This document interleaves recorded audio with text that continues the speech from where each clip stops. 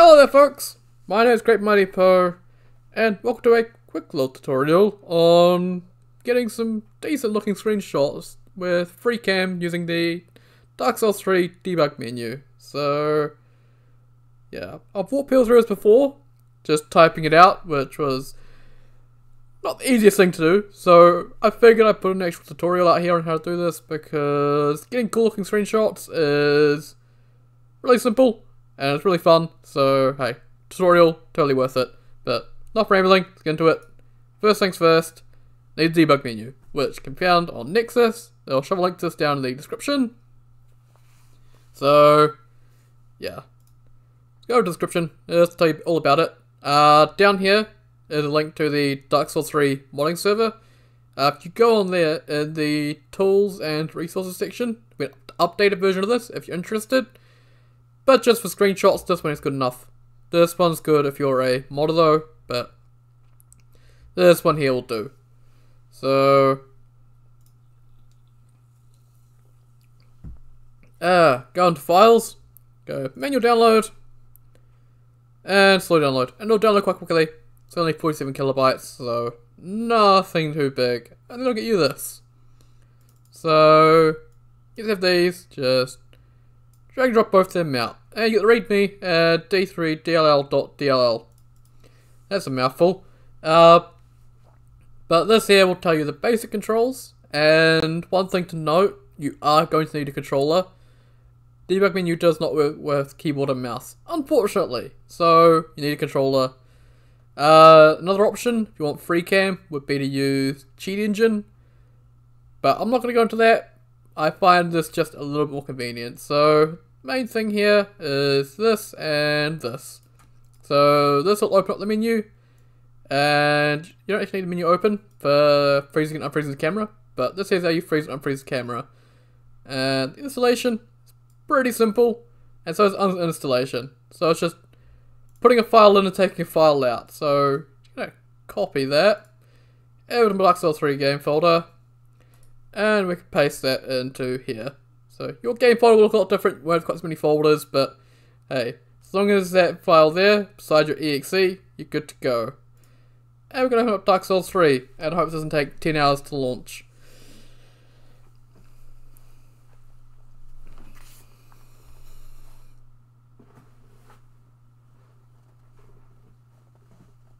And it's going to take 10 hours to launch, isn't it? It's going to be 9% of the video length is DS3 loading. Much like my installation guides. Oh, come on. And I should also have my controller visible on screen for you to help out. So, yeah. Should make it a bit easier explaining some of the button inputs on what to do. So, I use an Xbox One controller, so all my inputs will be based on that. So, yeah. So, we're in game now, so we're going to actually go over a couple of things that are really useful to know.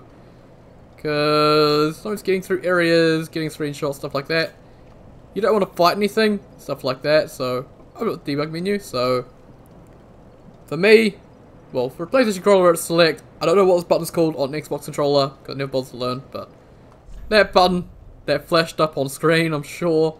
Then you go into game, CHRINS, CHRDBG, and then in here is a whole bunch of options. So, I don't know what all these do, but yeah. So, player all no dead, I use one quite a lot. This here makes so you can't die. All no dead makes so nothing can die. All no damage means nothing can take any damage, but stuff can still be hit. All no hit means your weapons will just phase through enemies, and any weapons will phase through you. So nothing can be hit. So pretty useful. Especially getting screenshots of bosses and stuff like that. All no attack means stuff can't attack, but it can still move. So if you want to make stuff not move, then you have all no move. So these two together mean nothing can move, nothing can attack you. They'll just stand there staring at you. So I'm not sure about all no update AI. I'm not sure about that one. I haven't used that one. So all no stamina consume, pretty self-explanatory. You won't consume any stamina at all for any of your weapon attacks, so really good for getting some screenshots of weapons. And Auto MP Consume is you won't consume any FP. So it's MP there, but it is talking about FP, so you won't consume any FP, so you can spam spells all day long. So we'll turn on those two. Auto Arrow Consume. I haven't used that one. I assume it means you don't consume any arrows, but yeah.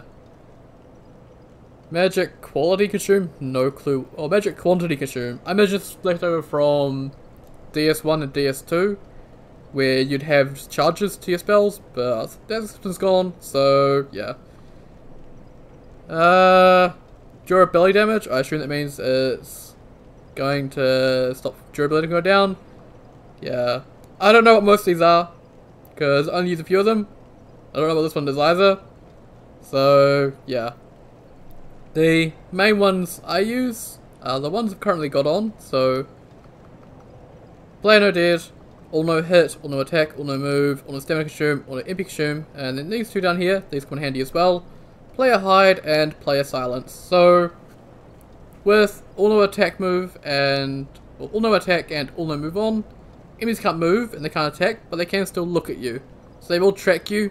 So if you don't want them looking at you, shove on these two, and enemies are going to see or target you. So they won't know you're there at all. It's very useful. So yeah, that's the basics of the debug menu for the stuff I use. If you want a bonus, I can actually back out of that. Come down here, go down to underneath the locked target manager or whatever that is, and go into this one here. Enable this. That one there will give you weapon hitboxes, which very useful to have. Just quick little bonus there I thought I'd throw in. Oh, my voice is starting to go really bad. So yeah, back in this menu. So yeah, at the moment all we have on is Auto Stamina Consume, Auto MP Consume, and Play No Dead. And now we get into the actual part of the video you're probably interested in, which is free cam. So we're gonna run up here, because I want something for a bit of light, and they're going to start shooting at us, but we can disable that. So Auto Attack, Auto Move, they'll leave us alone. So we can run around here, and the enemies can't do anything, which is very nice. So now we're going to get into how to get into free cam. So first of all, you need to hold A, or whatever the button is on your controller. So holding A, and you just push in the left stick, and boom, you're in free cam. And now some interesting stuff for this is the left bumper. Left bumper will slow it down so you can get right up nice and close to things. And right bumper, I hope you don't have motion sickness because it's probably going to get really bad. I'll just go straight across like that, and it speeds it up. So yeah. Left slow, right fast. Nothing is just normal speed here, which is pretty good. And now we're gonna get out of the debug menu, out of free cam. So hold A, push the stick again, and that's gonna lock the camera to that position. So you need to do it again. So hold A, push in the stick, and camera's back to following you. And yay. So now we're gonna take some of that stuff and we're gonna show off another thing. So hold A, cast spell, free cam. And so now our character's in this position, but we want to show the actual spell going off. So what we can do is we can push X, and tapping X will advance it by 1 frame. Holding X will let it advance at normal speed until you release it, and then it freezes again. So hey, that's pretty cool, isn't it? So yeah, that is the absolute basics, and you can do this with weapons, spells, bosses, enemies, anything. So yeah, I should note certain buff VFX on weapons won't show up for whatever reason. I haven't figured out how to get around that, unfortunately. So yeah, a little bit annoying. You can just lock the camera to a position and then get the buff VFX in place. But yeah, a little more complicated, but oh well. And we can get out of this, and I can also do this, because I can show off all the colours, all the pretty colours of this thing flying through the air. And it explodes and explodes, and lots of pretty colours. So yeah. So yeah, this has been the tutorial for DS3 Debug Menu free cam. I hope you've enjoyed this little thing here, and I hope you have fun with debug menu and free cam, because it's pretty simple once you figure it out. So, hope this helps someone out. Thank you very much for watching, and I'll see you all next time.